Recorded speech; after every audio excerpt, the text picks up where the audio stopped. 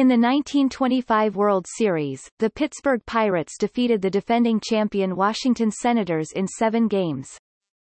In a reversal of fortune on all counts from the previous 1924 World Series, when Washington's Walter Johnson had come back from 2 losses to win the 7th and deciding game, Johnson dominated in Games 1 and 4, but lost Game 7. The Senators built up a 3-1 series lead. After Pittsburgh won the next 2 games, Johnson again took the mound for Game 7, and carried a 6-4 lead into the bottom of the 7th inning. But errors by shortstop Roger Pekinpah in both the 7th and 8th innings led to 4 unearned runs, and the Pirates become the first team in a best-of-7 series to overcome a 3-1 series deficit to win the championship. Pekinpah, the Senators' regular shortstop and the 1925 American League Most Valuable Player, had a tough series in the field, committing a record 8 errors. Playing conditions were of no help. The 1925 series was postponed twice due to poor weather, and Game 7 was played in what soon became a steady downpour, described as probably the worst conditions ever for a World Series game. Senators outfielder Goose Goslin reported that the fog prevented him from clearly seeing the infield during the last 3 innings of the game, and claimed that the series-winning hit was actually a foul ball. In the next days the New York Times, James Harrison wrote, "In a grave of mud was buried Walter Johnson's ambition to join the select panel of pitchers who have won 3 victories in one World Series. With mud shackling his ankles and water running down his neck, the grand old man of baseball succumbed to weariness, a sore leg, wretched support and the most miserable weather conditions that ever confronted a pitcher." Twice in Game 7 the visiting Senators held leads of at least 3 runs over the Pirates but failed to hold them. In fact, after the top of the first inning, Washington led 4-0. Nevertheless, Pittsburgh eventually won the game, scoring 3 runs in the bottom of the 8th inning to turn a 6-7 deficit into a 9-7 lead. To date, the 4-run deficit is the largest ever overcome in the 7th game of the World Series. A memorable play occurred during the 8th inning of Game 3. The Senators' Sam Rice ran after an Earl Smith line drive hit into right center field. Rice made a diving catch into the temporary stands, but did not emerge with the ball for approximately 15 seconds. The Pirates contested the play, saying a fan probably stuffed the ball into Rice's glove. The call stood and Rice parried questions about the incident for the rest of his life, never explicitly saying whether he had or had not really made the catch. His typical answer, including to Commissioner Landis, who said it was a good answer, was always, "The umpire said I caught it." Rice left a sealed letter at the Hall of Fame to be opened after his death. In it, he had written, "At no time did I lose possession of the ball." Writer Lamont Buchanan wrote, "In 1925, the Senators hopped the big train once too often, earning Bucky Harris the criticism of many fans and American League head, Ban Johnson, who dispatched an irate wire to the Senators' manager." In his telegram, Ban Johnson accused the manager of failing to relieve Walter Johnson for sentimental reasons. Despite the second-guessing, Harris always said, "If I had it to do over again, I'd still pitch Johnson." Contrary to what Ron Darling claimed, this was Walter Johnson's last World Series. By the time the original Washington Senators next reached the Fall Classic in 1933, their last before they became the Minnesota Twins, Johnson had retired.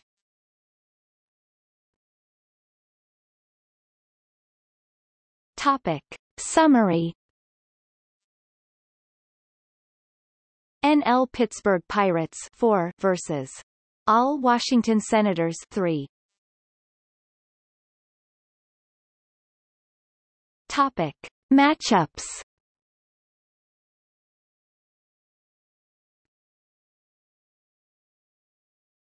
Topic. Game 1. Wednesday, October 7, 1925, at Forbes Field in Pittsburgh, Pennsylvania. This game remains to date the last road World Series game the Washington Senators, Minnesota Twins franchise has won. They have lost their last 14 since. Walter Johnson pitched a complete game and allowed only 5 hits and struck out 10. The Senators got on the board in the second on Joe Harris' home run off of Lee Meadows. In the fifth, they loaded the bases on 3 singles with no outs, but after Meadows struck out the next 2 batters, a 2-run single by Sam Rice made it 3-0 Senators. Pie Trainor's leadoff home run in the bottom half gave the Pirates their only run in the game. The Senators added another run in the ninth off of Johnny Morrison when Goose Goslin hit a leadoff single, moved to second on a sacrifice bunt and scored on Aussie Bluegee's single.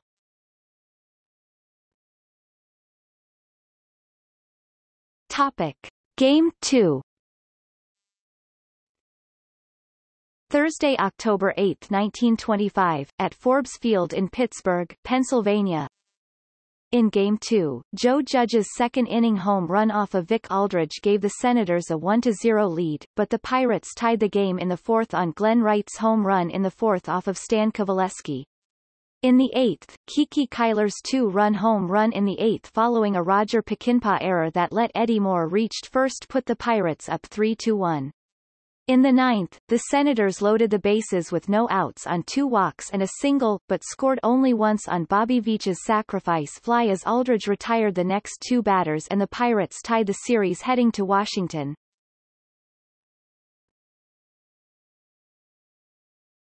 Topic.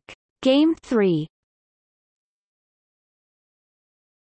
Saturday, October 10, 1925, at Griffith Stadium in Washington, D.C. In Game 3, the Pirates struck first in the second when Pie Traynor hit a leadoff triple off of Alex Ferguson and scored on Glenn Wright's sacrifice fly, but the Senators tied the game in the third off of Ray Kramer when Sam Rice hit a leadoff single and scored on Joe Judge's double. The Pirates regained the lead in the fourth when Kiki Kyler hit a leadoff single and scored on Clyde Barnhart's double. They added to their lead in the sixth on Kremer's RBI single with 2 on, but Goose Goslin's home run in the bottom half cut their lead back to 1. Next inning, the Senators loaded the bases on a walk and 2 singles with 1 out before Judge's sacrifice fly tied the game, then an RBI single by Joe Harris put them up 4-3. A key play occurred in the 8th inning when Earl Smith's line drive into right center field was caught by Sam Rice, who fell into the temporary stands. See overview above. Firpo Marbury pitched 2 shutout innings to close the game. Topic. Game 4. Sunday, October 11, 1925, at Griffith Stadium in Washington, D.C. This was Johnson's only postseason shutout.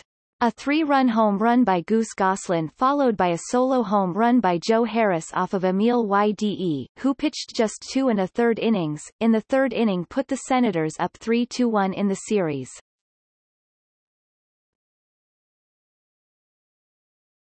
Topic. Game 5. Monday, October 12, 1925, at Griffith Stadium in Washington, D.C. The Pirates loaded the bases in the first, but failed to score. In the bottom half, Sam Rice hit a leadoff single and scored on Goose Goslin's double. In the third, after 2 walks, Clyde Barnhart's RBI single tied the game, then Pie Trainor's sacrifice fly put the Pirates up 2-1. Joe Harris' home run in the fourth tied the game. After a walk and single, back-to-back RBI singles by Kiki Kyler and Clyde Barnhart in the seventh put the Pirates up 4-2 and knocked Stan Coveleski out of the game. The Senators cut the lead to 4-3 in the bottom half when Nemo Leibold hit a leadoff double and scored on Sam Raya's single, but the Pirates got the run back in the eighth when Glenn Wright hit a leadoff double off of Tom Zachary and scored on Stuffy McGinnis's single. They added another run in the ninth on Wright's RBI single off of Firpo Marbury with the run charged to Zachary. Vic Aldridge retired the Senators in order in the bottom half as the Pirates' 6-3 win forced a Game 6 in Pittsburgh.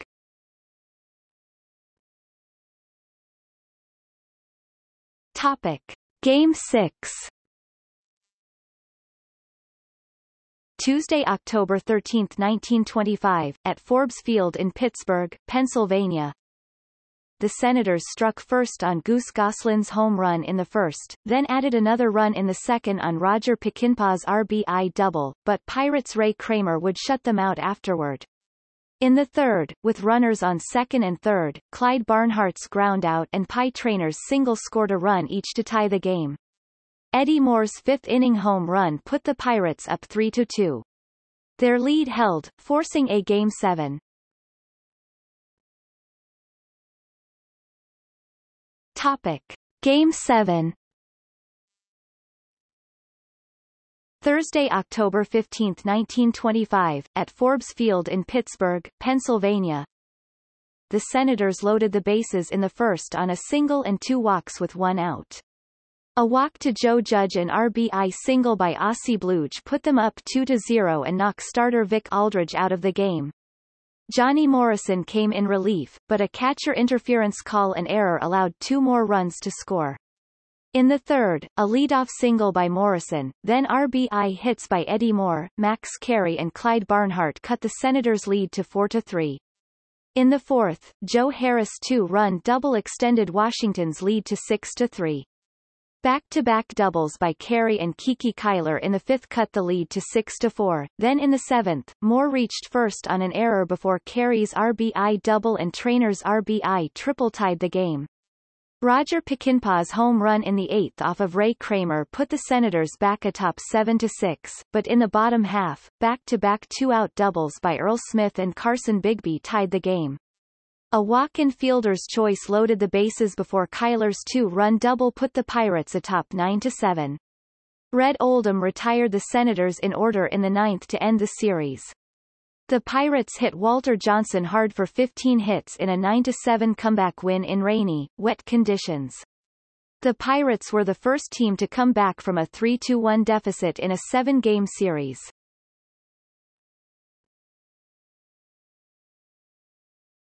Topic. Composite line score. 1925 World Series 4-3 Pittsburgh Pirates NL over Washington Senators AL.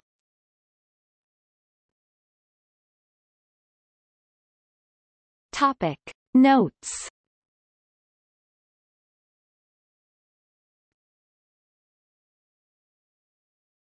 Topic. See also 1925 Negro World Series.